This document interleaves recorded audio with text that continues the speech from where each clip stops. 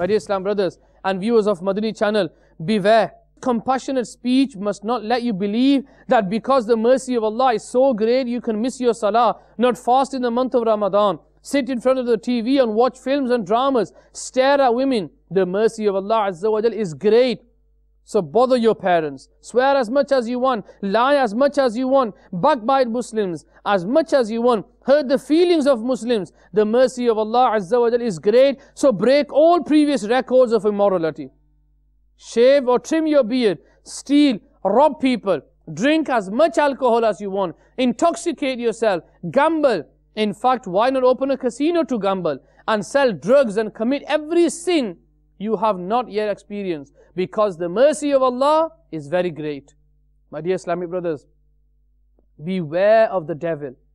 Do not let him grab you by the ear and force you to obey him this way. Indeed, Allah Azza wa Jal is merciful and compassionate, but He is also indifferent. As He showers favors upon people, He can also punish them. What will we do if He punishes for committing minor sins? Remember, some Muslims will definitely be punished in the fire of hell for their sins. We must fear the wrath of Allah Azza wa Jal at all times and hope that our names are not amongst the hell dwellers. What can we say about Sayyiduna Farooq Azam radiallahu ta'ala anhu? What fear and hope he had. It's quoted that Sayyiduna Umar bin Khattab radiallahu ta'ala anhu has said, if Allah Azza wa Jal is going to put everyone except one person in heaven, I will hope that one person will be me. And if Allah Azza wa Jal is going to put only one person in hell, I will fear that that one person might be me.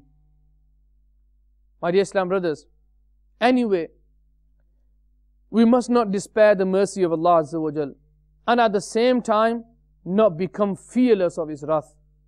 Let me try to explain my point logically. Take for instance, that there are 10,000 Islamic brothers in this gathering.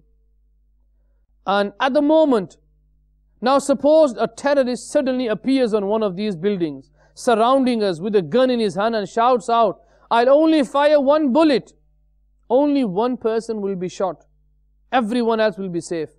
What do you think?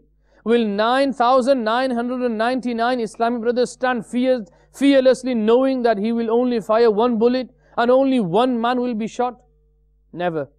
Each and every single person will run in fear thinking that that bullet might hit me. I hope I have clarified my point.